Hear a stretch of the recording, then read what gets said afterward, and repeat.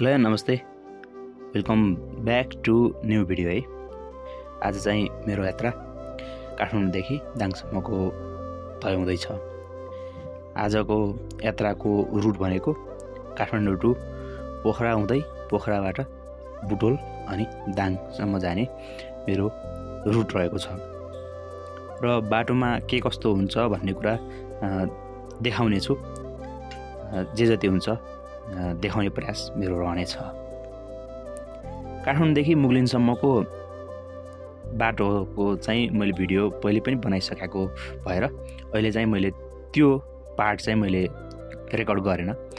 बाटो एकदमै खराब थियो, किनभने असोज 10, 11 र 12 गतेको लगातारको पानीले बाटो एकदमै ध्वस्त भएको अवस्था थियो।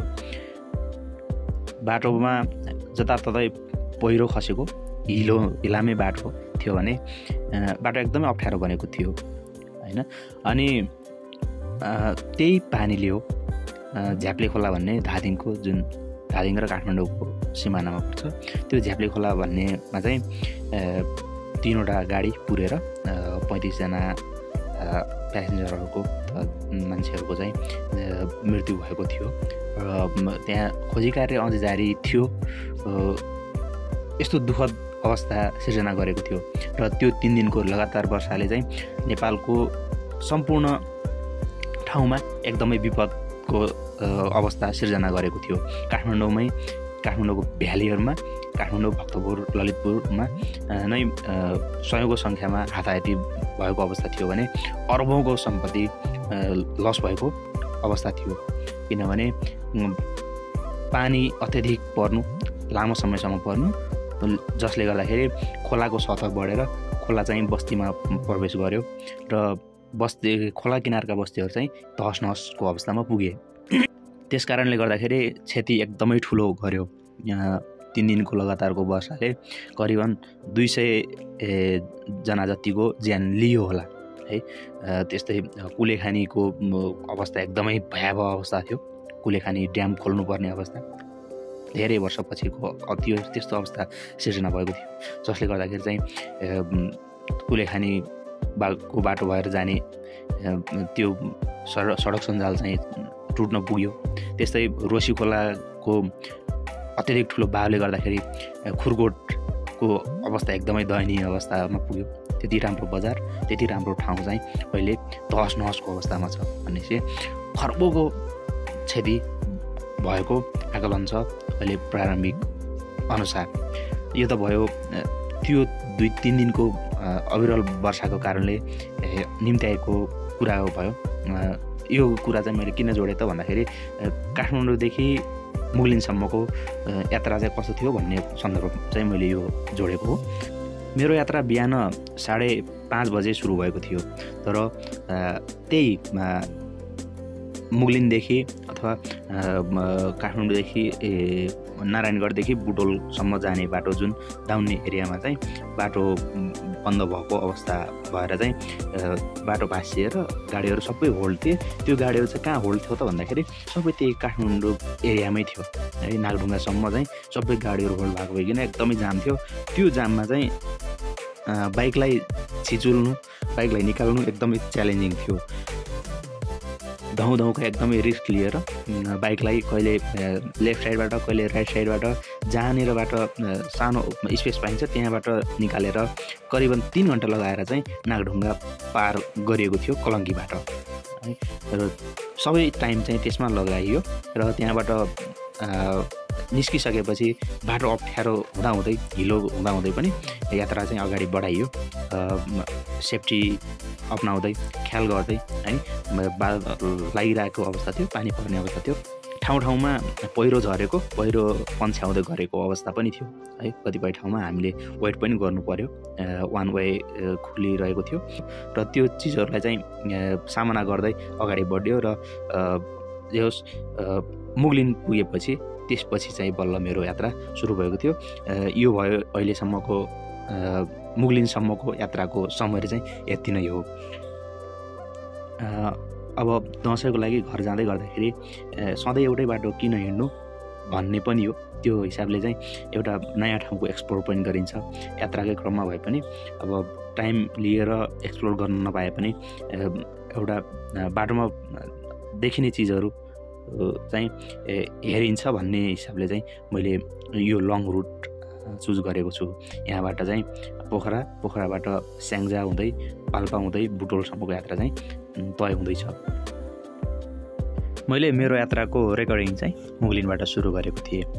त्योभन्दा अगाडिको यात्राहरूमा चाहिँ मुग्लिनसम्म कभर गरेको भएर अहिले चाहिँ मैले मुग्लिनदेखि सुरु गरेको थिएँ।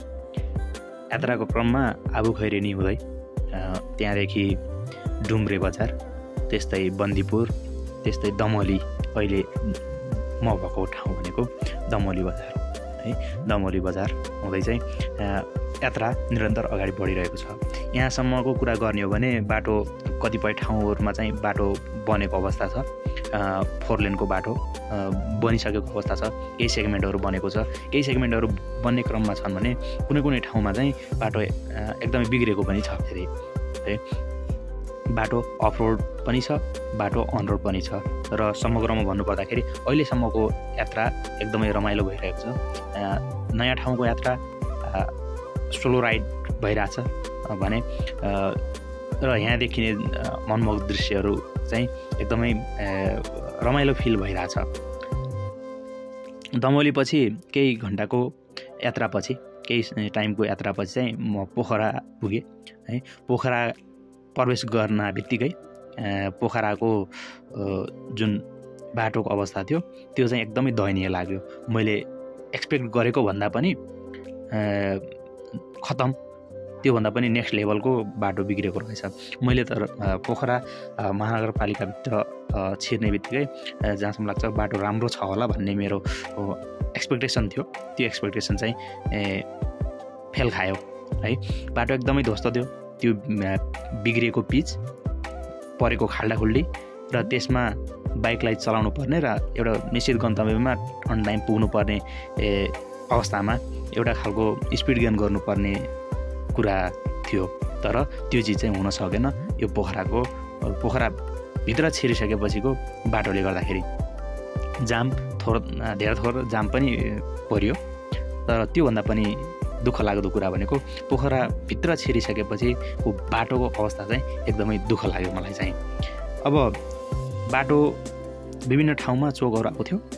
पोखरा छिरिसकेपछि चाहिँ ठाउँ सोध्नुपर्ने आवश्यकता मैले ठाने है। म्यापको प्रयोग गरिनँ, किनभने मान्छेसँग नै इन्ट्र्याक्ट गरौँ भन्ने हिसाबबाट सोधपुछ गर्दै चाहिँ अगाडि बढियो। लगातार अगाडि बढिसकेपछि एकजना ब्रदरलाई सोधेर अनि पृथ्वी चोकबाट लेफ्टतिर लागेर बुटवलको यात्रा तय गर्नुहोस् भन्ने भइसकेपछि मैले एभ्री टर्निङमा जहाँ 2वटा बाटो भेटिन्छ त्यहाँ चाहिँ मैले मान्छेसँग सोधपुछ गर्दै मेरो यात्रा अगाडि बढाएँ। त्यो गर्नुको कारण मान्छेसँग इन्ट्र्याक्ट होस्, केही कुराहरू बुझियोस् ठाउँको बारेमा भन्ने कुरा हो। त्यो हिसाबले त्यसरी चाहिँ म अगाडि बढेँ र पोखरा क्रस गरेपछि हामी स्याङ्जातिर लाग्यौँ। स्याङ्जाको बाटो पहिले एकपटक टुर जाने क्रममा पनि हिँडेको गएको थोरै एकदमै 9-10 क्लास पढ्ने बेला भएको भएर हल्का मानस पटलमा चाहिँ छ, हल्का कहीँ भाग चाहिँ पक्कै याद आउनेछ भन्ने हिसाबले मैले यो बाटो चाहिँ यात्रा गर्दैछु। स्याङ्जाको बाटो एकदमै राम्रो छ भन्ने कुरा चाहिँ विभिन्न स्रोतबाट, विभिन्न व्यक्तिहरूसँगको भलाकुसारीबाट चाहिँ मैले त्यो पाएको छु। सो बाटो चाहिँ साँघुरो छ, बाटोमा एकदमै स्पिड कुदाउन नमिल्ने अवस्था छ, तर पनि बाटो भने एकदमै राम्रो छ भन्ने कुरा चाहिँ आएको छ। र त्यही अनुसार चाहिँ मेरो यात्रा अगाडि बढिरहेको छ। यहाँनिर एकछिन रोकेर त्यहाँको पसल गर्ने ब्रोलाई चाहिँ बाटोको अवस्थाबारे सोधेर त्यहाँनिर हातमुख धोएर चाहिँ फेरि मैले यात्रा अगाडि बढाएँ। यात्रा निरन्तर अगाडि बढिरहेको छ। कहिले को अगाडि जान्छ, कहिले को अगाडि जान्छ, त्यसरी चाहिँ हाम्रो चेजिङ रेस होइन, तर जे फलो गर्ने गराउने त्यो प्रक्रिया चाहिँ यात्रामा चलिरहेको छ। तर रेस्ट चाहिँ गर्नु हुँदैन, किनभने बाटो साँघुरो छ, टर्निङहरू ब्लाइन्ड टर्निङहरू छन्। फर्स्ट टाइम यात्रा गरिँदैछ भने त्यस्तोमा चाहिँ एकदम केयरफुल हुनुपर्छ। त्यसै अनुसार नै यात्रा चाहिँ अगाडि बढिरहेको छ। हामी चाहिँ अफिसियल्ली स्याङ्जा चाहिँ प्रवेश गऱ्यौँ। बाटो एकदमै राम्रो छ। बाटोमा अलिकति लेभल नमिलेको हुनसक्छ कुनै कुनै ठाउँमा, तर बाटो चाहिँ सन्तोषजनक नै छ। यात्रा एकदमै अगाडि बढेको अवस्था हो। भिडियोमा पनि देख्न सक्नुहुन्छ, भिडियो एकदमै लामो छ। यो भिडियो चाहिँ मैले सर्टमा एउटा समरी टाइपको बनाऊ भनेर त्यसको लागि बनाउँदैछु। समरी पनि 20-25 मिनटको बन्ने अवस्था देखियो, किनभने मैले 2 दिनको यात्रालाई चाहिँ म एउटैमा कभर गर्ने प्रयास गरिरहेको छु।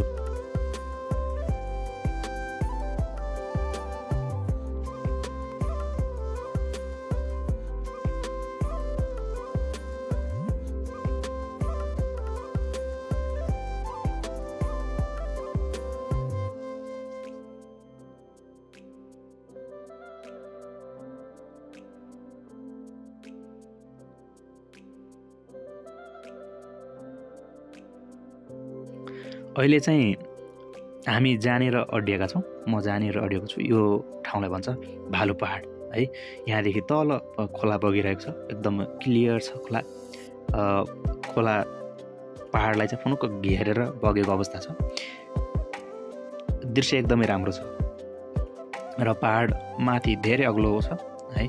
अग्लो पहाडको बिचमा बाटो र त्यसको तल चाहिँ खोला बगिरहेको अवस्था छ।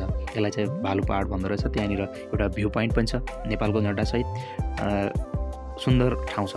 र त्यो भ्यू पोइन्टमा जानलाई चाहिँ टिकट काट्नुपर्ने कुरा चाहिँ मैले सुनेको थिएँ। टिकट काट्दै बसेको जस्तो पनि मानेको हो, तर म चाहिँ गएन, किनभने मलाई टाइममा ठाउँमा पुग्नु पर्ने थियो। सो म यहीँबाट भ्यू निहालेर चाहिँ म यहाँबाट अगाडि बढेँ।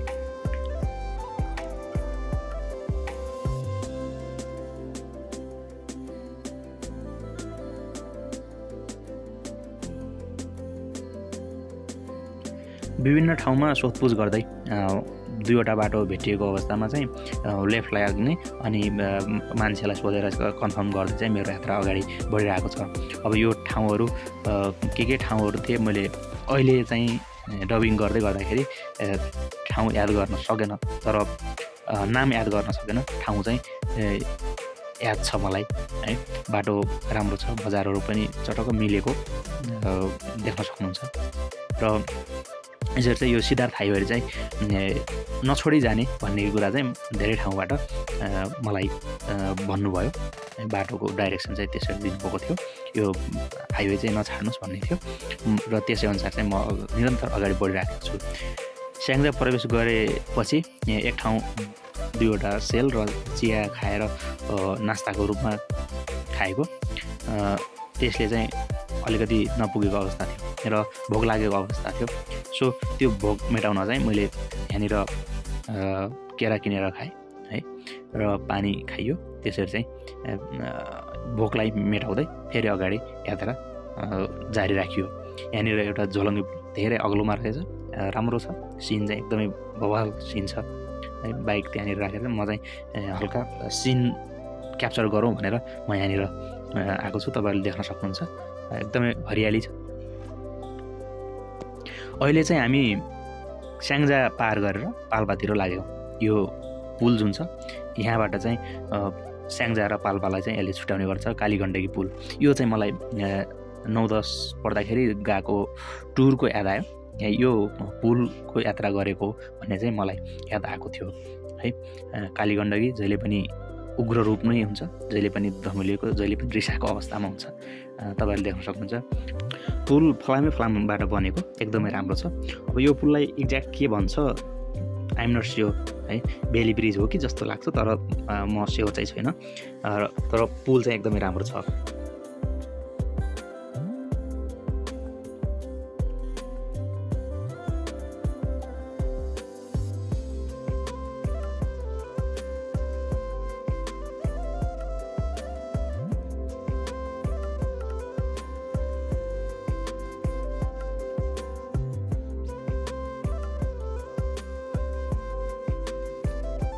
अब मेरो यात्रा यहाँदेखि चाहिँ अब पाल्पा सुरु भयो र यहाँ पाल्पा आउँदै अब मेरो यात्रा चाहिँ बुटवलतर्फ लागिरहेको छ।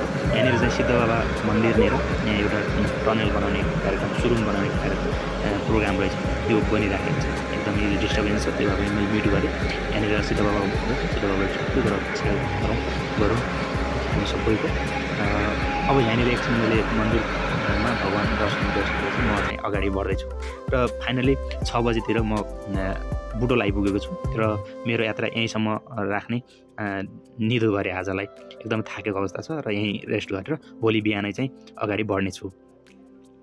अब अहिले चाहिँ बिहानको 7 बजेको अवस्था छ है, 7 बजेको छ र मेरो यात्रा अब दाङतर्फ अगाडि बढ्दैछ र बुटवलबाट दाङ आउने क्रममा चाहिँ बिचमा यो ठाउँ पर्छ जहाँ चाहिँ यो भ्यू छ कि एउटा वालमा चाहिँ भगवान् शिवजीको चाहिँ चित्र कोरिएको छ। यसलाई चाहिँ यो टिकटकतिर भाइरल पनि बनाइयो।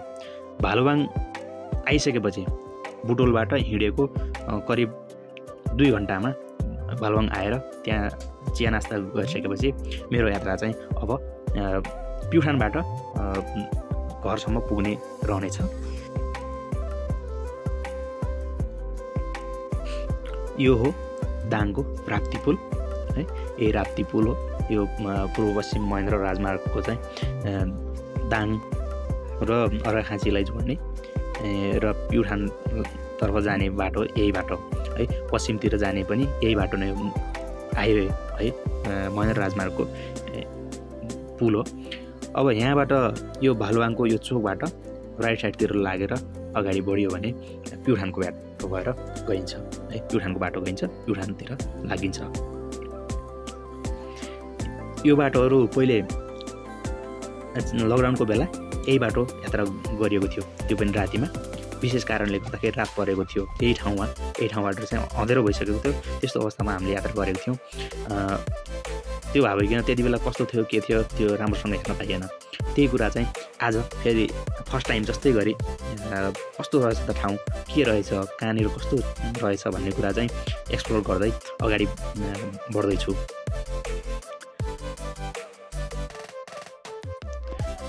बाइकमा पेट्रोल पनि हाल्नुपर्ने छ है, फिलिङ गर्नुपर्ने छ र यहाँनिर एउटा पेट्रोल पम्पमा चाहिँ बाइकको फुल ट्याङ्क गरेपछि मेरो यात्रा चाहिँ अगाडि बढाउँदैछु। यहाँनिरबाट चाहिँ अफिसियल्ली प्युठान जिल्ला प्रवेश गर्यो। यहाँनिर सर्वधारी महाप्रभुले सबैको रक्षा गरून् भन्ने भनाइसहित एउटा गेट पार गर्यो। अब चाहिँ प्युठानको बाटो एकदमै राम्रो छ, म चाहिँ एकदम हाइली सेटिस्फाइड छु। यो बाटोदेखि बाटो स्ट्रेट छ र लङ डिस्टेन्स कभर गर्नुपर्ने अवस्था भएर बाइक अलिकति कुदाइएको अवस्था पनि हो है, बाटो खाली छ। त्यो भइकन ओभर स्पिड भयो भन्ने चाहिँ नभनिदिनु होला। बाटो राम्रो छ, कुन्जीहरू छ, ख्याल गर्दै अगाडि बढ्नुपर्ने छ। आफ्नो लिमिटभित्र रहेर चाहिँ कुदाउनु पर्ने छ र त्यो चाहिँ सबैले गर्नुपर्ने कुरा। यो चाहिँ हो बडडाँडा, प्युठानको एउटा मुख्य व्यापारिक केन्द्रको रूपमा रहेको छ। हाइटमा छ, तलबाट माथितिर हाइटमा चढ्ने र त्यहाँदेखि फेरि लोअर झर्ने, त्यस्तो खालको स्ट्रक्चरमा चाहिँ यो बजार रहेको अवस्था छ। अब यहाँबाट चाहिँ ओह्रालो झर्छौँ र केही समयको यात्रापछि चाहिँ हामी जसपुर, त्यस्तै देवीस्थान, चकचके, भिङ्ग्री तर्फ लाग्छौँ। विभिन्न ठाउँमा यस्तो खालको सानातिना पहिरोहरू आउने ठाउँ चाहिँ रहेछ। गर्जेनी भन्ने एकदमै चर्चित ठाउँ नै हो प्युठानको, किनभने त्यहाँ चाहिँ सुक्खा समयमा पनि पहिरो जाने ठाउँ हो। र त्यहाँ केही समयपछि यात्रा गरेपछि म चाहिँ जसपुर पुगेँ। जसपुर पुगेर फलफुल किन्नु थियो, फलफुल किनेर अनि ब्याक टु देवस्थानबाट लेफ्टतिर लाग्नुपर्ने थियो र त्यहाँबाट अगाडि बढिसकेपछि तिराम भन्ने ठाउँमा आइपुग्यो। तिराम एउटा हाम्रो क्षेत्रको एउटा चलेको ठाउँ हो, किनभने पहिलेका हाम्रोतिरका बाबुबाजेहरूले चाहिँ तिराममै एसएलसी गरेको, एसएलसी पढ्ने ठाउँ चाहिँ तिराम थियो। त्यो भइकन चाहिँ विशेष छ र तिरामबाट केही आधा घन्टा होला बढीमा, त्यति पनि लाग्दैन। त्यहाँ त्यति टाइममा चाहिँ अब हामी दाङतर्फ अगाडि बढिरहेका छौँ। अब केही समयमै दाङ पुगिन्छ।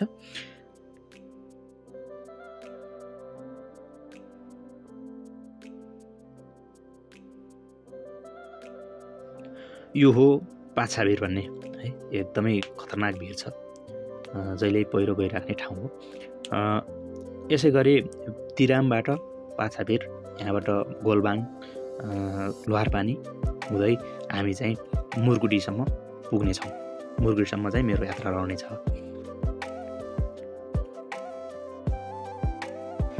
यो हो मेरो गाउँको बजार, बङ्गलाचुली गाउँपालिका वार्ड नम्बर 5 मा पर्ने मुरगुडी बजार।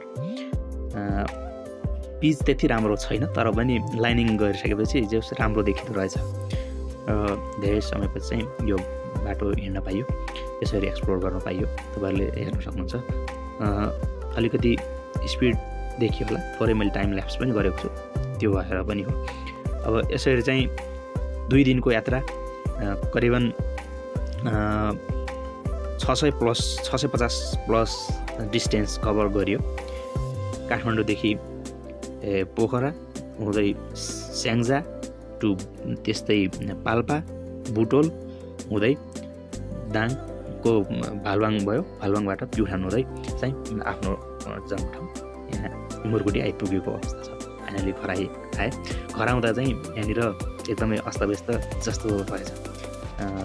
आमाले चाहिँ पोत्ने काम गर्दै हुँदो रहेछ।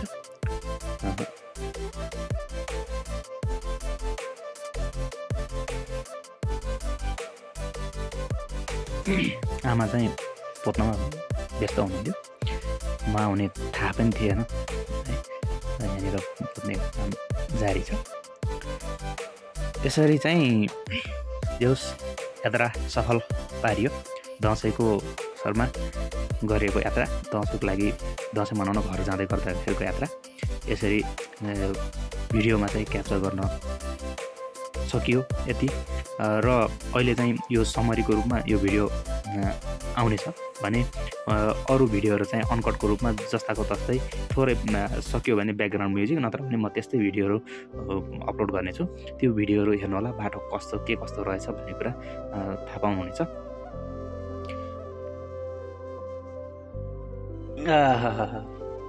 फाइनल्ली घर नै आएर भात पनि खाएर सबै गरेर भ्याइयो होइन।